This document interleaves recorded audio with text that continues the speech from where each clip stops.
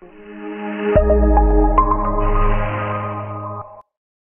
dimorphic anemia, which is the most common type of anemia seen in developing countries like India, and it is due to the deficiency of both iron and vitamin folic acid or B12. In this, the red blood cells, they become macrocytic or they may remain even normocytic, and either they are hypochromic or normochromic. The bone marrow picture, if we talk of, it is predominantly of the megaloblastic type, as the folic acid deficiency that occurs in this dimorphic anemia, it is required for the proliferation of the red cell precursors. So in the absence of folic acid, there will be megaloblastic picture in the bone marrow. And the treatment, very obviously, it consists of prescribing both the iron and the folic acid in therapeutic doses.